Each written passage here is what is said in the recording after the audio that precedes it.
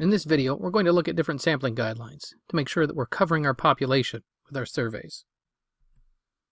If we recall, we've got 4 primary types of survey error: what we call coverage error, sampling error, response error, and measurement error.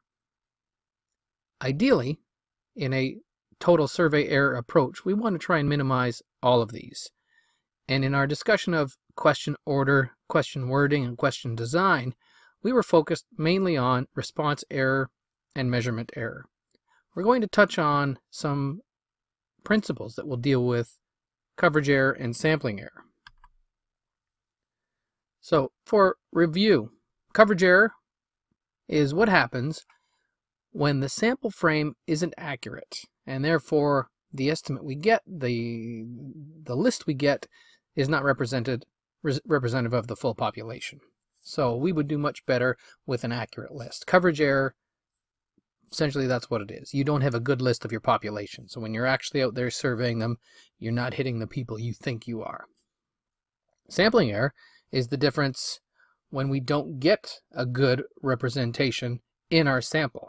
We only get some units of our population, and it's not representative of the whole group.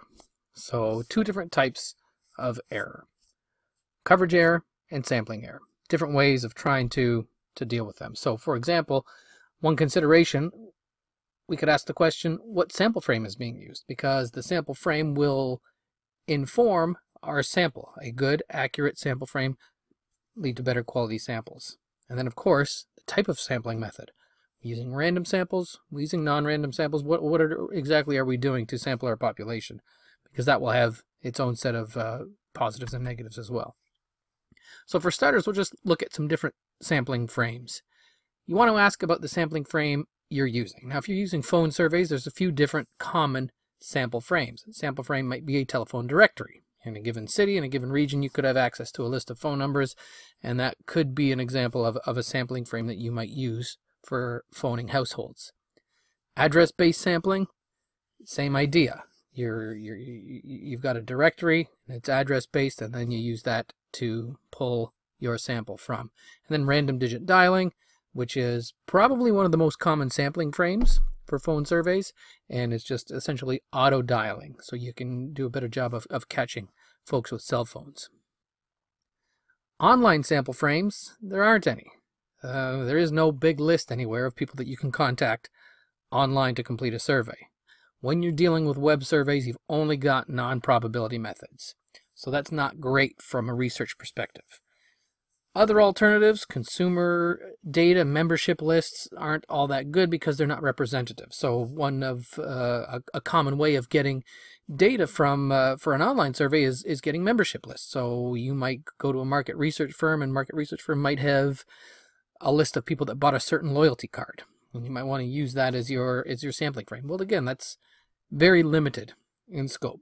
YouGov, the polling agency, runs into this problem because they use a panel study. So that is a non-probability sample. It is not a representative of the entire population, and so you can't really make good generalizations based on that.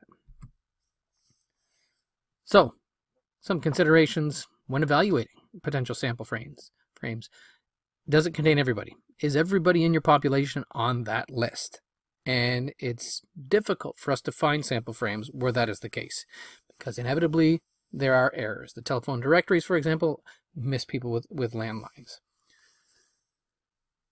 Does the sample frame include the names of people who are not in the population? So this could also be a byproduct of when you're trying to phone people and you're looking at phone numbers in a directory.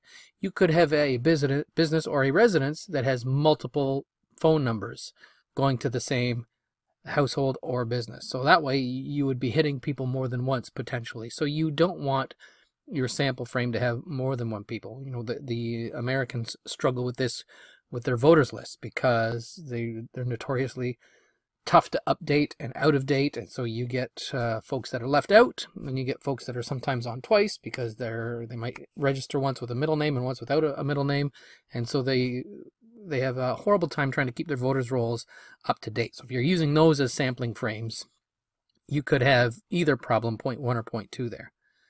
Are there any units in the frame more than once? Again, same problem. You've got, you could have multiple entries for folks. And then how is the frame maintained and updated? So you want a frame that you know has decent data. Elections Canada here in Canada does a great job of keeping the voters' rolls up to date. So that could be a good sampling frame if you're looking to do some voter outreach and surveys of voters. Probability sampling. When you've got your sample frame, it's a good list, and you decide that you want to move forward with your survey. Probability sampling is it's the gold standard. We want to have probability samples. Every member of your sample frame has a chance of being included.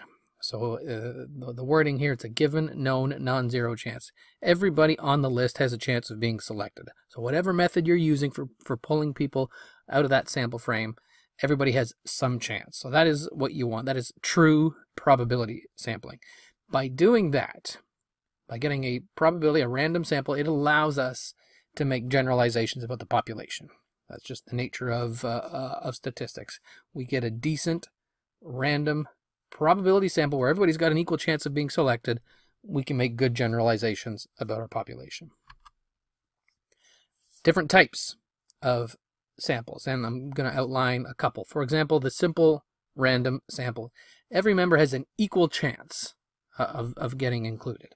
Now, some samples, some types of sampling, not everybody has an equal chance. It might be known, might be non-zero, but it might not be equal. In a simple random sample, everybody has an equal chance of being included. They're going to be selected randomly and independent of one another. So in this graphic, what we've got is our population from 1 to 12 being lined up regardless, irrespective of characteristic. They're lined up in a row, and we're just randomly picking people. And so then we can see our sample drawn from the population. Number of different variations on simple random samples. We can have some samples that aren't so simple. For example, the systematic random sample. This is when you have a population, and again, you would line it in no particular order. So in this case, again, you see from 1 to 12 just lined up in with no purpose, no order, and you would pick somebody systematically. You would pick somebody according to some sort of predetermined interval or ratio or order. So the example here is you would pick every third person. So if you're doing interviews out front of a Walmart, a systematic random sample would say you're going to grab every third person. Or every you're doing a door-to-door survey, you're going to grab every third household, something like that. So that would be an example of a systematic sample. Stratified random sample. This is a random sample, but you're using some direction to guide your efforts and to hit targets within the population. So for example, you might organize your population in what are called categories, strata, and hence the term stratified is where we get it. And in this population, we've got the three characteristics, the white characteristic, the black characteristic, and the gray characteristic. You would group them because you might have a goal of targeting certain numbers from specific groups. Each category then in your stratified random sample would be sampled as if it were an independent group. So you might have a goal of picking 1 from the white characteristic group, 2 from the black characteristic group, and then 1 from the gray characteristic group. We are notorious for doing this in Canada with Quebec. In pure, simple, random samples, Quebec often gets underrepresented. And that doesn't give us great data, especially for things like political and election polling. So what we do, and what the polling firms do, is conduct stratified random samples, where they will have the rest of Canada in one bucket and Quebec in another bucket. And they will have a target they want to hit of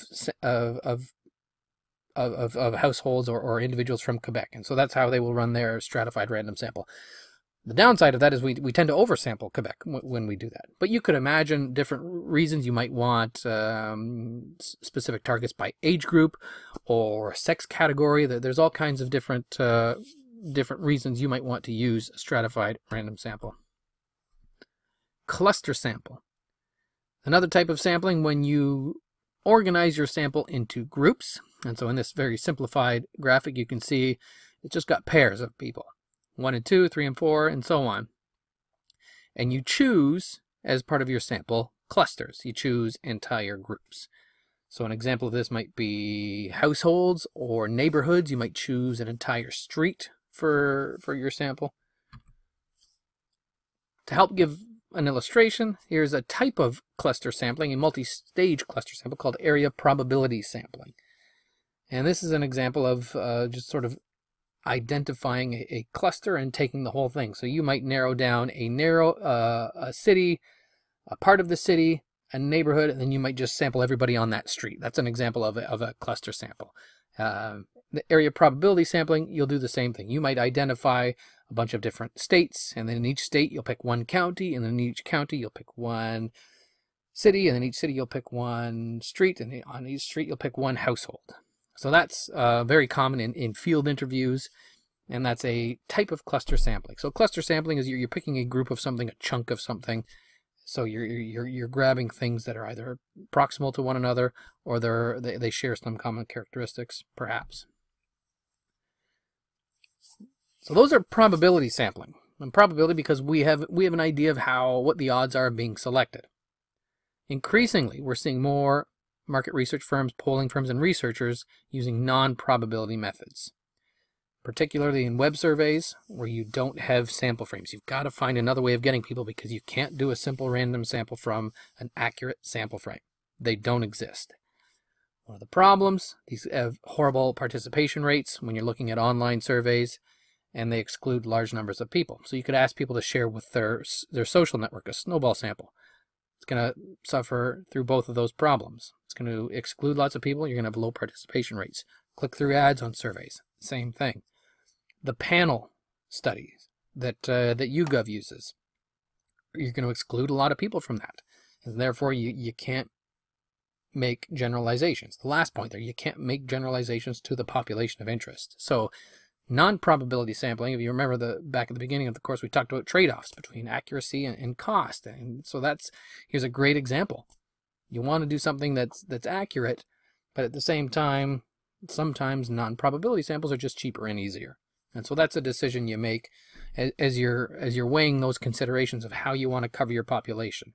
You want to have a probability sample, you want to have a non-probability sample. It's going to depend on your resources. So here's an example of how that breakdown happens. Convenience sampling, where you just grab the first X number of samples of individuals or households that you see or that you're able to get a hold of. When you do that, you're going to get large sections of the population left out. And so here is a graphic that shows lots of different characteristics in a population. There's a red characteristic, a green one, a pink one, orange one, and so on. So in a convenience sampling, you're just grabbing the first 2 rows of people that you encounter. And if I'm going to look at that sample and try to make generalizations about the population, I would be way off. For one, I would see that I've got a gray characteristic in my sample. And so I would deduce that, well, the gray characteristic must be prominent as it must represent 5% of the total population. And that's not the case. I just happen to have the only gray characteristic in my sample. I might also look at my sample and conclude that there are no yellow or orange characteristics in the population. Well, I'd be way wrong there as well, because orange is in fact the most dominant characteristic. So convenient sampling, not good, because you lose large chunks of the population and then you cannot make accurate generalizations. So in summary, your sampling frame and your sampling methods are going to impact those 2 sources of error, the coverage error and your sampling area. Are you covering the whole population that you think you are? And then is your sample decent enough that you're able to make generalizations? And then, of course, we've got the limitations of non-probability samples as well.